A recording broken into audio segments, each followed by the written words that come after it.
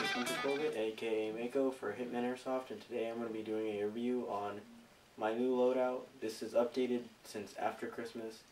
Sorry it took so long to get the video up. I just needed time to get everything put together and edit and all that. So I'll start with the weapons, my rifle, sidearm, and then we'll move from the top down.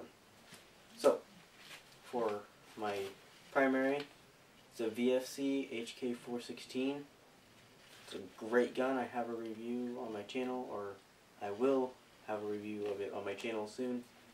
I have a replica EOTech on it, Magpul rail guards, Magpul foregrip, Magpul MOV stock. This is actual Magpul, not PTS. Full metal, very nice, smooth shooting gun. Attached to it, I have the Condor.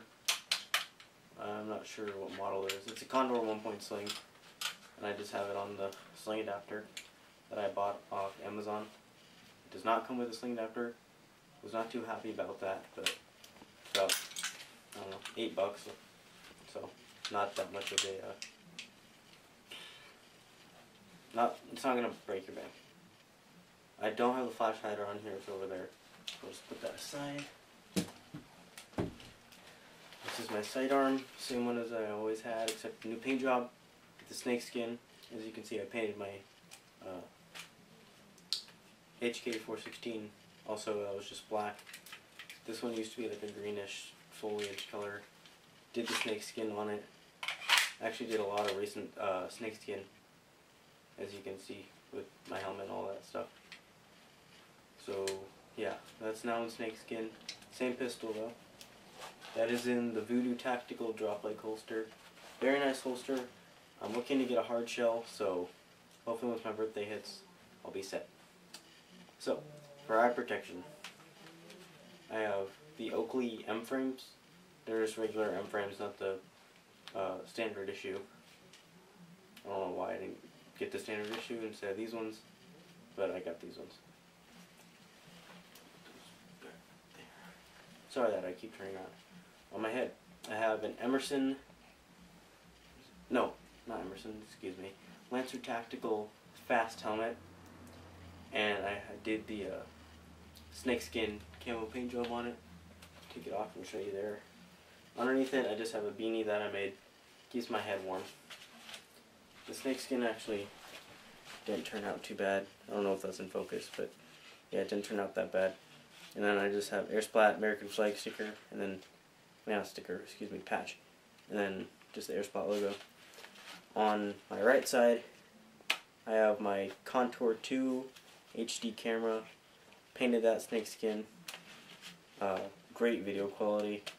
I might do a review on that. I'm not completely sure yet, but if you guys want to, just comment and let me know. This Velcro strip right here, I added that on, so that's that. Put that down. I'll take this thing off, because why not?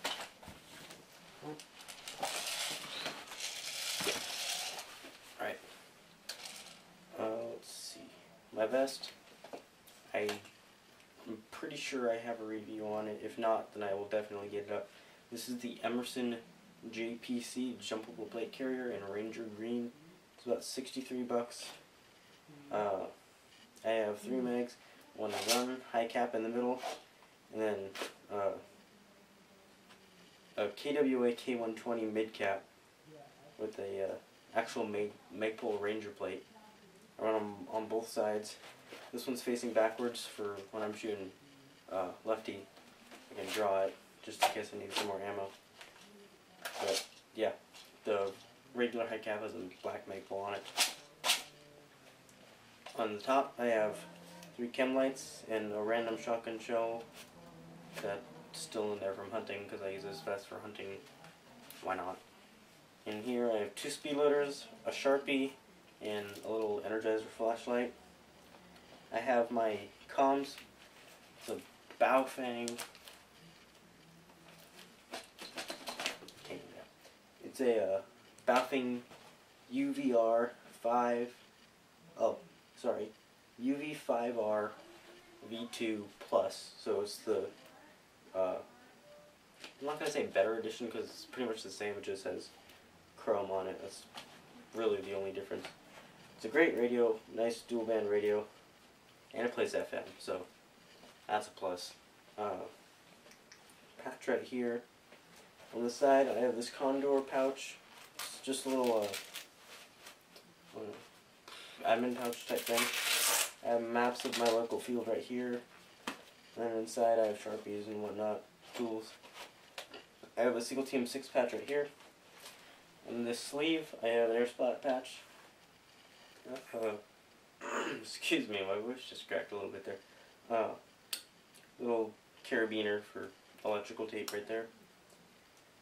I am looking to get a Fly 6094 plate carrier pretty soon, so hopefully I'll get that and get my loadout updated again.